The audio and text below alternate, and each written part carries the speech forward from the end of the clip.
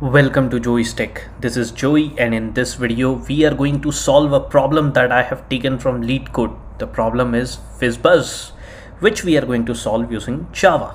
Without further ado, let's take a look at its problem statement. But before that, if you are new to my channel and haven't subscribed it yet, then do hit the subscribe button and the bell icon, because that way you won't miss out on these programming tutorial videos I create for you. You are given an integer n. For this question, we are going to assume that n is 5. You need to return a string array like below. Yes, there are certain conditions involved as a result of which this array has been generated. Let's take a look at them. So the first condition is if any index I of the array is divisible by both 3 and 5, then we assign the cell at index I the string FizzBuzz. The second condition is if any index I of the array is divisible only by 3, then we assign the cell at index I the string fizz.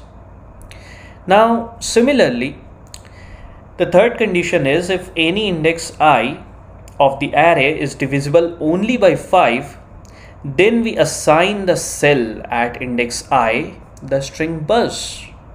And finally, if any index I of the array doesn't meet any of the above three conditions, then we simply assign the value of I to the cell at index I. And you have to remember that I here starts from 1, which means the first index of the array is going to be 1 and not 0. Take a look over here. The index of this cell is 1. 1 is neither divisible by 3 and 5, nor by 3 only. 1 is also not divisible by 5, which is why 1 goes straight into this first cell as a string. Okay. Now we jump to the next cell. The index here is 2. Now 2 doesn't meet any of these three conditions, which is why 2 as a string goes straight into this cell. Then we come to this cell. The index over here is 3. 3 is not divisible by both 3 and 5, but 3 is divisible by 3, which is why we insert the string fizz over here in this cell. That's the logic. This is how this array has been formed. Okay. Let's now move to write the program to solve the FizzBuzz problem in Java. I'm already in my project in my IntelliJ IDE, so I'm going to create a class now. I'm going to name this class FizzBuzz only. As you can see, the class has been created. Let me create the main function as well. So I'll type psvm, and there you go, main function created.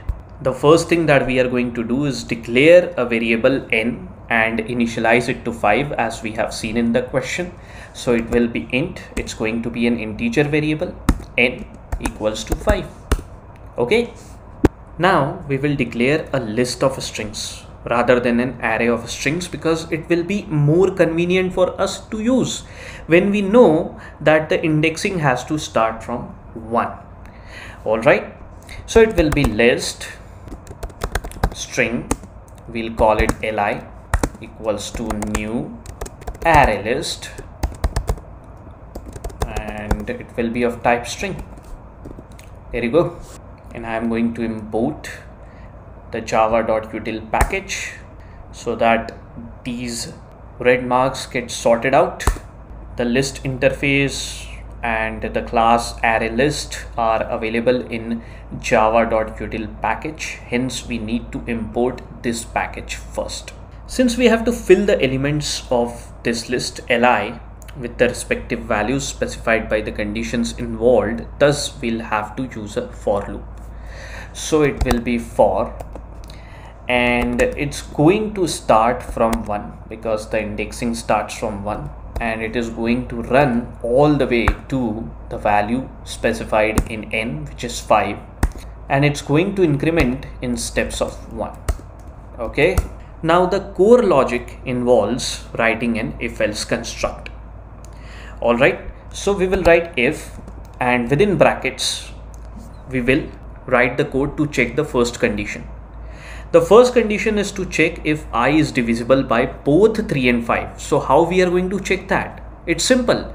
We'll check if I, when divided by the LCM of 3 and 5, which is 15, gives the remainder as 0. If it does, then we add the string FizzBuzz as an item to our list li. Hence, we are going to write I modulo operator 15 comparison operator 0. Okay. LCM of 5 and 3 is 15. So if this condition is satisfied, then we are going to add to the list the string FizzBuzz. Okay. The second condition will be to check if I is divisible by only 3. So we will write else if, within brackets, we will write if I, when divided by 3, gives the remainder as 0. If it does, then we add the string fizz as an item to the list. Okay. The third condition will be to check if I is divisible by only 5. So we will write else if, within brackets we'll write I modulo operator 5 comparison operator 0. Okay. So if I, when divided by 5, gives the remainder as 0, then we add the string buzz as an item to the list li. And lastly, we'll write else, and beneath it we'll simply add I to the list. So it will be li dot add I. Okay. Now, since I is an integer variable, hence we'll have to first typecast it into a string and then add it to the list. We will thus use toString method of the integer class to do the typecasting. So it will be integer dot toString, and we put I within the brackets of toString method. Okay. There is one final bracket missing over here. Let me put it. The final thing that we are going to do is print this list li. So it will be system.out println, and simply I'll write li within its brackets. Okay. That's it. The program is complete. Now we run it and test the output.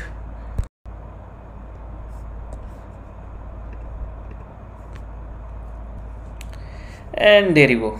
This is the output, and this is exactly the same as we saw in the slide before. And when I submitted this program on Leetcode, it ran in just 1 millisecond, and you can see that it is faster than 100% of the Java submissions made for this particular problem. So with this, we have come to the end of this video. I hope you enjoyed learning this program from Joey's Tech, and I hope you coded this program along with me.